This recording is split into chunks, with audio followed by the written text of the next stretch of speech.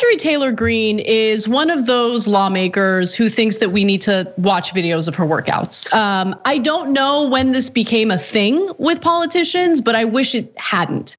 And so today she had tweeted this: "This is my COVID protection, hashtag make America healthy again. It's time to fire Fauci." And embedded in that tweet was the goofy video that you're about to watch right now.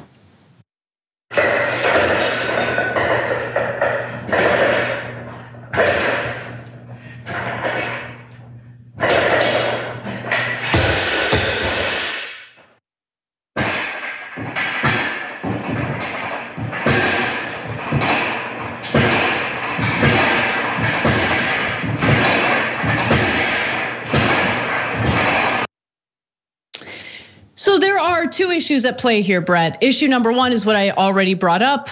Politicians posting videos, or people in general, honestly, posting videos of themselves working out, which we'll get to in a minute. But we also need to discuss the fact that CrossFit is snake oil. And there have been some negative comments about her so-called form in that video. But according to CrossFit, her form is A-OK. Harming your back and your rotator cuffs is great in the battle against COVID, according to Marjorie Taylor Greene. Okay. I love it. It's basically like, I love CrossFit. A friend of mine lived across the street from a CrossFit gym for a while, and it is just clanking and grunting and like sad rope thuds.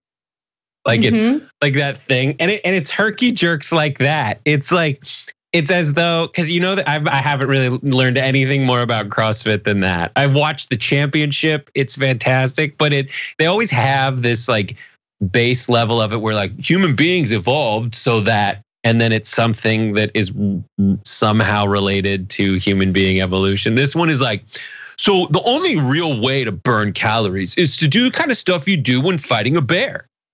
You just like push the bear, and then you like grapple with the bear. You grab its legs and you fling them all around.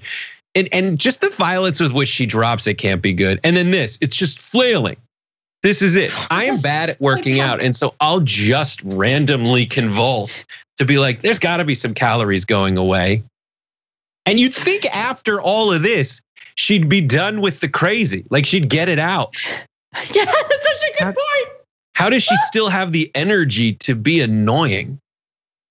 It's endless. It's because she's not working. I mean, she was kicked off of her committee assignments because she's, an advocate for violence against her political opponents. So she's got some free time, why not? Why not engage in this and also do other lunatic stuff? But I guess I have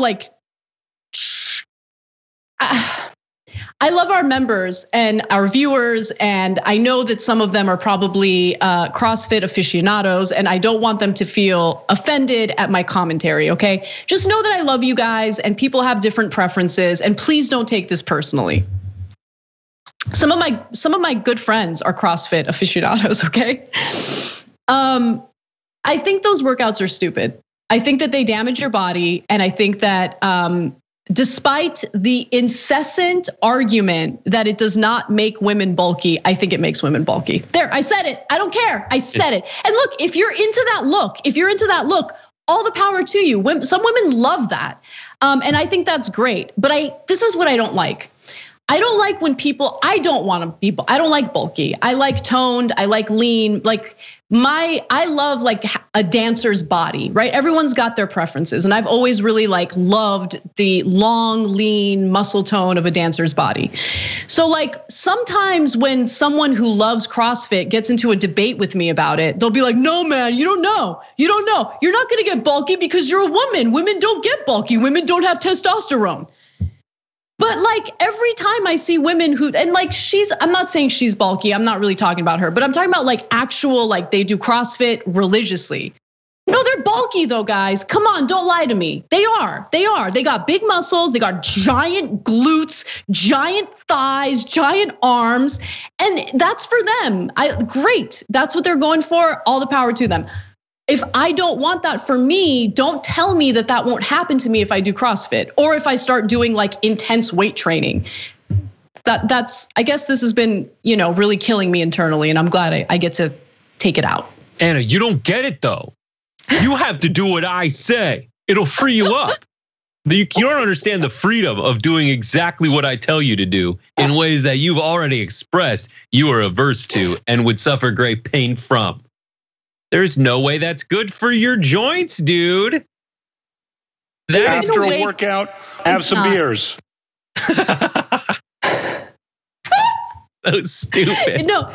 And you're right, that can't be good for you. I don't care if it's a perfect form in the CrossFit world. Like, I'm not buying it. It might work out some muscles, but you're also doing some damage. So I'm putting that out there. I'm putting it out there. You can't change my mind about that. And again, I really want to reiterate, I don't think that it's bad that other people want to look a certain way, but everyone has their preferences, right? So I prefer a certain body type for me. I don't want anyone to get offended by that. But with that said, it makes a lot of sense that Marjorie Taylor Greene would be a fan of CrossFit, because I think the other part of it is the people who are super into CrossFit are almost cultish about it. And Marjorie Taylor Greene does gravitate toward cults. Like, I was thinking the exact same thing. Right? Exact same thing. It's perfect for her. Yeah. No, I agree, because what it does is it pulls everybody toward it. It's so strange, the overlapping aspects of, whoa, no, you don't understand. If you look into like specific aspects listed in our DNA, which is like the same as a code, which is what QAnon people are all about. I'm glad you said it, because yes, it's 100% absolutely a cult, and not everyone who's involved in it is cultish, but I think that there's a lot to it. The intensity that people have is undeniable surrounding stuff like that.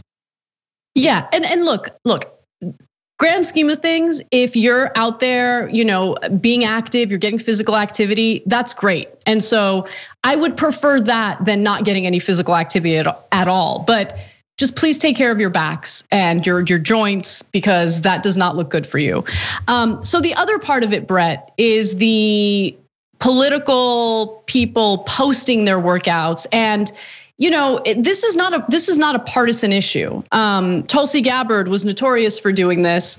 We have some B-roll of her, one of the many workouts that she posted on Twitter. And it was the thirst trap videos played well with the Michael Tracys of the world. So I get it. I totally get it. But I just don't care about politicians and their workouts. Like, I don't want to know about that part of their lives, whether it's a man or a woman. Like, even if it's a hot male politician, I don't want to see you work out, bro. Like, I want healthcare. Like, I want you to do your job. I don't care about how you're getting it in. You're making sure you're making yourself sweat. You're a hard worker. You're getting healthy every day. I don't care. Don't care at all. And didn't Marjorie Taylor Greene say something like, "This is how I fight. This is my COVID protection"? It's like, that's exactly it. Her tweet is word for word. "This is my COVID protection. Make America healthy again. It's time to fire Fauci." Like, that is not COVID protection, you total moron. That is wrong. Exactly. I mean, I didn't even touch on that because I felt like it didn't even need to be said. You had professional athletes getting pretty sick with COVID. I was reading about one athlete who died, not a well-known one, but a professional athlete died from COVID. Physical activity, it could be good for you if you've been physically active. If you have a good, health standing and you get COVID, you're less likely to, die from it. That's certainly true. But working out isn't going to protect you from coronavirus. And yeah, she puts out that misinformation, which is unsurprising coming from Marjorie Taylor Greene. Look, the only workout that I ever cared about in the political world was that of the late Ruth Bader Ginsburg, who in the final years of her life detailed what her workouts were like. I'll remind you all of what that was. Let's take a look. I have a personal trainer who keeps me in shape. We meet twice a week, and we do it in the evening, and we do 20 push-ups, we do 10, and then I breathe, take a deep breath, and then do 10 more. On your knees or the real? Oh, no, real. And then the plank, which I think is harder, and that's for 30 seconds, and I kind of sink down, and then we do another 30 seconds. So that mattered because of obvious reasons. She was a Supreme Court justice who was in her elderly age during the Trump administration, and people wanted to know whether or not she was healthy. And so the context mattered in this case, but just randomly posting videos of yourself working out as a young member of Congress is just being a Chad. It's just like, no one cares. Like, leave that to Hassan, okay? You're a United States congressperson, do your job. Don't care about your workouts. So that's where I stand on that issue. One last thing I'll add is I have a different justification for people not doing this anymore. It's not because it's annoying. It's not because it's flies in the face of science. It's just that you'll never do it better than Al Gore and Bill Clinton in little booty shorts. Did I pull it up on Playout B? Yes, I did pull it up on Playout B. So if we want to show that, those two gentlemen, not only going for a walk, they're all out with probably a ball out. Just look at those milky, creamy, high. He's got high thighs. When you first, because everyone reads from left to right. On the left, you see Gore. And you're like, all right, those are some pretty short. What the goodness gracious me. I can see inside Bill's Clinton. And then the best part, I think that we don't want to, they're holding McDonald's cups. Oh my God, that's so true. I didn't even realize that until you pointed it out. Stay healthy, guys. That's what a lot of people do, to be honest. Like, your diet has a lot more to do with like your weight and your health. Like, it's good to work out, but if you're just working out to lose weight, you're gonna have a tough time. You got to eat healthy. That's a huge part of the equation. I'm gonna say that I like the short shorts. I like the short shorts on guys. I think they look cute, even in that context. Yes, I said it. I think they look cute. Those guys are. After a workout, have some beers. I'm uncomfortable with seeing the tip of Al Gore's penis very clearly. Like, it is very. It's right there, and it's so inappropriate. Christian likes to wear short shorts. Thought we were trying to cut back that mention. In the behind him too is the Secret Service guy. Like, that's a Secret Service guy forced to blend in. Was this the thing in the 90s? I don't remember. No, this is a thing in the 90s. In the 90s, it was a time when your dad wore shorts like this. Or for my dad loved shorts like that. He would get so mad at how long my shorts were. And then, because for me, it's the really long ones past your knee. Like, I had a complex where if it went down, if it didn't cover my knee, I felt really weird about it. That's it. Yeah, I remember that in the 90s. Don't remember the short shorts, even with fathers like wearing them. I don't remember that. But, short shorts among men, it's definitely made a comeback in recent years. So, we have that to look forward to, guys. With everything falling apart, at least we have males in short shorts. Thanks for watching The Young Turks. Really appreciate it. Another way to show support is through YouTube memberships. You'll get to interact with us more. There's live chat emojis, badges. You've got emojis of me, Anna, John, JR. So those are super fun. But you also get playback of our exclusive member-only shows and specials right after they air. So all of that, all you gotta do is click that join button right underneath the video. Thank you.